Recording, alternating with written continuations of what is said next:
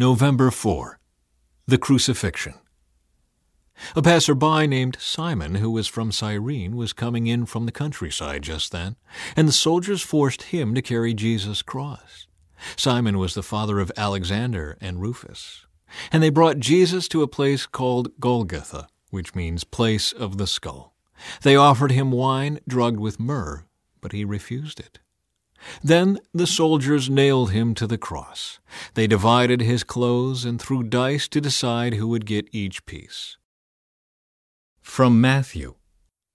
Along the way they came across a man named Simon, who was from Cyrene, and the soldiers forced him to carry Jesus' cross. And they went out to a place called Golgotha, which means place of the skull. The soldiers gave him wine mixed with bitter gall, but when he had tasted it, he refused to drink it. From Luke. As they led Jesus away, a man named Simon, who was from Cyrene, happened to be coming in from the countryside. The soldiers seized him and put the cross on him and made him carry it behind Jesus. A large crowd trailed behind, including many grief-stricken women. But Jesus turned and said to them, "Daughters of Jerusalem, don't weep for me, but weep for yourselves and for your children. For the days are coming when they will say, 'Fortunate indeed are the women who are childless, the wombs that have not borne a child, and the breasts that have never nursed.' People will beg the mountains, 'Fall on us,' and plead with the hills, 'Bury us.' For if these things are done when the tree is green, what will happen when it is dry?" From John. Carrying the cross by himself, he went to the place called Place of the Skull, in Hebrew, Golgotha. From Mark. It was 9:00 in the morning when they crucified him. A sign was fastened to the cross announcing the charge against him. It read, "The King of the Jews." 2 revolutionaries were crucified with him, one on his right and one on his left. The people passing by shouted abuse, shaking their heads in mockery. "Ha! Look at you now!" they yelled at him. "You said you were going to destroy the temple and rebuild it in 3 days. Well then, save yourself and come down from the cross." The leading priests and teachers of religious law also mocked Jesus. "He saved others," they scoffed, "but he can't save himself. Let this Messiah, this King of Israel, come down from the cross so we can see it and believe him." Even the men who were crucified with Jesus ridiculed him. From Matthew. After they had nailed him to the cross, the soldiers gambled for his clothes by throwing dice. Then they sat around and kept guard as he hung there. A sign was fastened to the cross above Jesus' head, announcing the charge against him. It read, "This is Jesus, the King of the Jews." 2 revolutionaries were crucified with him, one on his right and one on his left. The people passing by shouted abuse, shaking their heads in mockery. "Look at you now," they yelled at him. "You said you were going to destroy the temple and rebuild it in 3 days. Well then, if you are the Son of God, save yourself and come down from the cross." The leading priests, the teachers of religious law, and the elders also mocked Jesus. "He saved others," they scoffed, "but he can't save himself. So he is the King of Israel, is he? Let him come down from the cross right now, and we will believe in him. He trusted God, so let God rescue him now if he wants him. For he said, 'I am the Son of God.'" Even the revolutionaries who were crucified with him ridiculed him in the same way. From Luke. 2 others, both criminals, were led out to be executed with him. When they came to a place called the Skull, they nailed him to the cross, and the criminals were also crucified, one on his right and one on his left. Jesus said, "Father, forgive them, for they don't know what they are doing." And the soldiers gambled for his clothes by throwing dice. The crowd watched, and the leaders scoffed. "He saved others," they said. "Let him save himself if he is really God's Messiah, the chosen one." The soldiers mocked him too, by offering him a drink of sour wine. They called out to him, "If you are the King of the Jews, save yourself." A sign was fastened to the cross above him with these words, "This is the King of the Jews." One of the criminals hanging beside him scoffed, "So you're the Messiah, are you? Prove it by saving yourself, and us too, while you're at it." But the other criminal protested, "Don't you fear God even when you have been sentenced to die? We deserve to die for our crimes, but this man hasn't done anything wrong." Then he said, "Jesus, remember me when you come into your kingdom." And Jesus replied, "I assure you, today you will be with me in paradise." From John. There they nailed him to the cross. 2 others were crucified with him, one on either side with Jesus between them.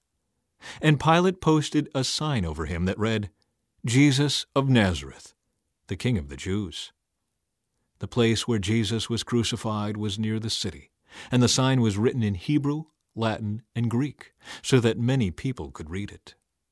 Then the leading priests objected and said to Pilate, "Change it from 'the King of the Jews' to 'He said, I am King of the Jews.'" Pilate replied, "No, what I have written, I have written." When the soldiers had crucified Jesus, they divided his clothes among the 4 of them. They also took his robe, but it was seamless, woven in one piece from top to bottom. So they said, "Rather than tearing it apart, let's throw dice for it." This fulfilled the scripture that says, "They divided my garments among themselves and threw dice for my clothing." So that is what they did. Standing near the cross were Jesus' mother and his mother's sister, Mary, the wife of Clopas, and Mary Magdalene. When Jesus saw his mother standing there beside the disciple he loved, he said to her, "Dear woman, here is your son." And he said to this disciple, "Here is your mother." And from then on, this disciple took her into his home. From Mark. The death of Jesus. At noon, darkness fell across the whole land until 3 o'clock. Then at 3 o'clock, Jesus called out with a loud voice, "Eli, Eli, lama sabachthani," which means, my God, why have you abandoned me?" Some of the bystanders misunderstood and thought he was calling for the prophet Elijah. One of them ran and filled a sponge with sour wine, holding it up to him on a reed stick so he could drink. "Wait," he said, "let's see whether Elijah comes to take him down." Then Jesus uttered another loud cry and breathed his last. And the curtain in the sanctuary of the temple was torn in 2 from top to bottom. When the Roman officer who stood facing him saw how he had died, he exclaimed, "This man truly was the Son of God."